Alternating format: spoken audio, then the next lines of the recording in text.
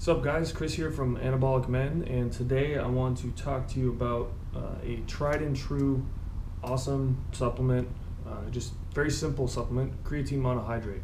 In a world of scammy supplement companies, and especially the fitness and bodybuilding supplement space, it can be kind of hard to tell what works and what doesn't, and a lot of people just say, across the board they say, oh, supplements don't work, which for the most part, to get a good physique, you don't really have to take a lot of those fitness supplements like fat burners and pre-workout drinks and that sort of thing. Protein powder especially you don't need.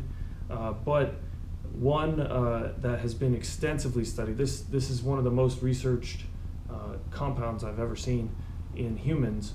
It's creatine monohydrate. Creatine is something that I think every guy should take. And in this video we're going to explain why. Now what creatine does is it increases the amount of ATP inside your cells. So what that does is increase the energy output. So creatine itself has more than 70 peer-reviewed studies showing increase in strength in humans. There are 8 human studies showing an increase in cellular hydration, which I think is why a lot of people feel like they retain a bit more water when they take creatine. There are 10 human studies that show creatine increasing mass gain, and there are 4 creatine human studies that show it decreasing physical fatigue. So while most bodybuilding supplements are a complete waste of your time, I highly recommend using creatine monohydrate. Now, do you need to go get a fancy form of creatine, like all the fancy marketing and everything?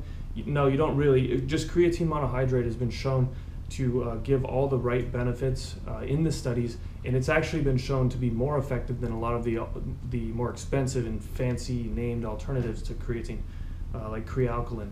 So I definitely recommend just a simple creatine monohydrate. This one's Gero Formulas. It's a really good one. One bottle of this will last you forever, and it's generally very inexpensive, so you get a lot of bang for your buck. So now, to this point in the video, we've talked about the benefits for strength output, cellular hydration, and just more physical fitness, bodybuilding oriented benefits for creatine. But there's another benefit that I think all the anabolic men community is going to be extremely interested in, and that is for testosterone and DHT. Creatine supplementation increases your testosterone levels while also increasing the conversion to DHT, which is a stronger androgen. Let's look at some studies and see what the researchers found in relation with creatine and androgen levels. Now, this study examined if creatine would have any positive effects on the skill execution abilities of people who are sleep deprived.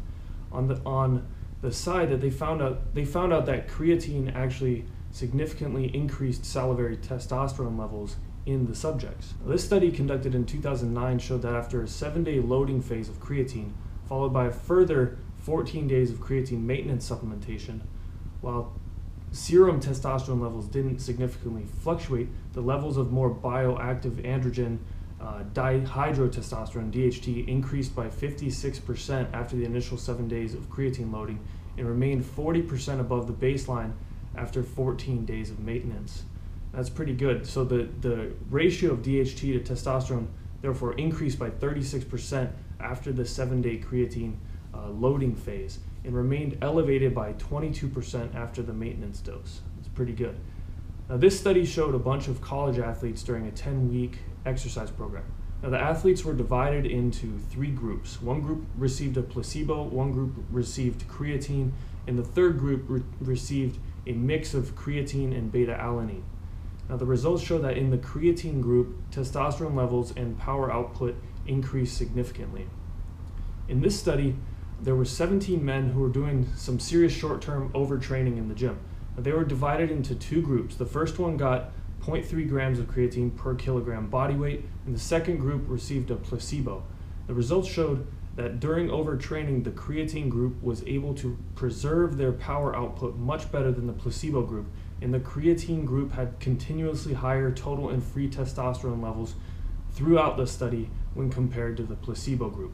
Now, the researchers in this short-term study conducted on swimmers saw that creatine supplementation was able to increase the swimming speed of a 50-meter sprint by 4.6%, which is huge in swimming, and testosterone levels by at least 15% when compared to a placebo. Now, this study examined the long-term safety effects of creatine. Athletes who had ingested creatine for up to 4 years were found to have no adverse health effects, but tend to increase testosterone levels, and that was noted from the study as well. Now, in this study, 20 resistance-trained males took either 4 times 5 grams of creatine per day, so 20 grams of creatine per day, or the same amount of dextrose, which was used as a placebo.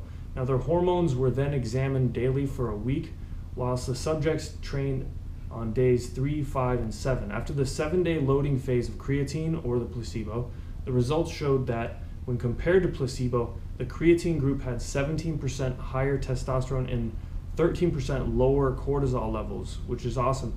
And that is just 7 days of loading creatine.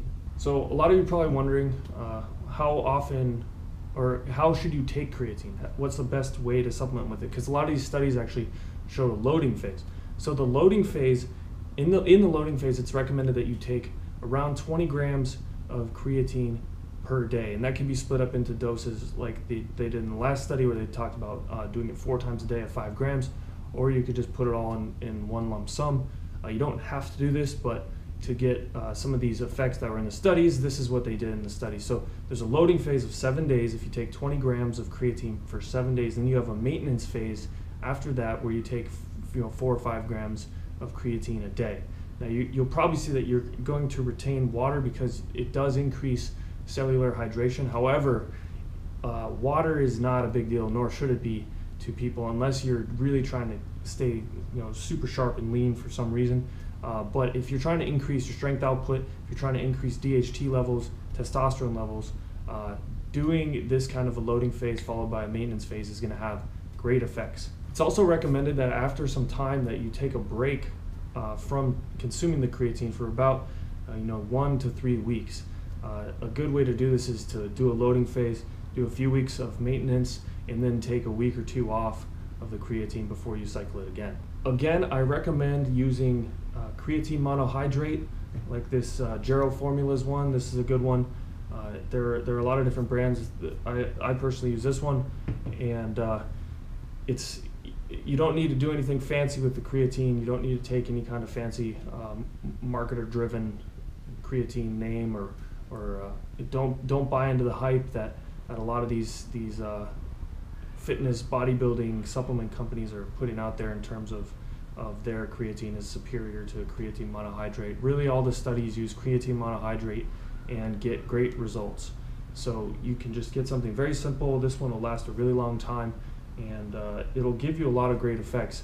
It's something that your body naturally produces, and you can really get some good results in the gym and in your testosterone and DHT levels rather quickly. As you noted, in these studies, they did it all in a period of, the researchers saw the results in a period of 7 days, upwards of 3 weeks. So highly recommend creatine monohydrate, and I think you're going to see some great results.